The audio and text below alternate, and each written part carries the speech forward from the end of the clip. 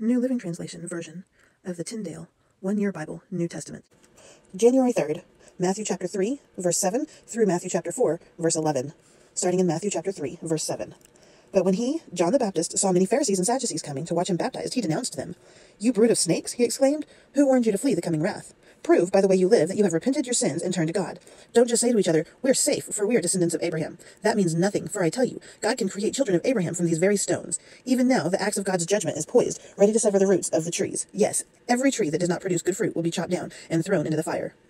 Verse 11. "I baptize with water those who repent of their sins and turn to God. But someone is coming soon who is greater than I am, so much greater that I am not worthy to even be his slave and carry his sandals. He will baptize you with the Holy Spirit and with fire. He is ready to separate the chaff from the wheat with his winnowing fork.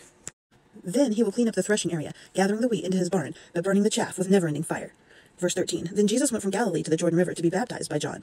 But John tried to talk him out of it. 'I am the one who needs to be baptized by you,' he said. 'So why are you coming to me?' But Jesus said, 'It should be done, for we must carry out all that God requires.' So John agreed to baptize him. After his baptism, as Jesus came up out of the water, the heavens were opened, and he saw the Spirit of God descending like a dove and settling on him. And a voice from heaven said, 'This is my dearly loved Son, who brings me great joy.'" Chapter 4, verse 1. "Then Jesus was led by the Spirit into the wilderness to be tempted there by the devil. For 40 days and 40 nights he fasted and became very hungry. During that time the devil came and said to him, 'If you are the Son of God, tell these stones to become loaves of bread.'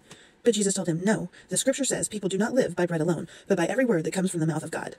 Then the devil took him to the holy city, Jerusalem, to the highest point of the temple, and said, 'If you are the Son of God, jump off. For the scripture says, he will order his angels to protect you, and they will hold you up with their hands, so you won't even hurt your foot on a stone.'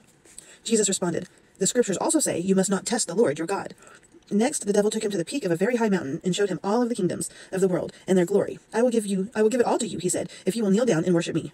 "Get out of here, Satan," Jesus told him, "for the scriptures say you must worship the Lord your God and serve only him." Then the devil went away, and the angels came and took care of Jesus. Thank you for joining me. Please like, subscribe, and follow. Bless the hearing and the reading of the word. Amen.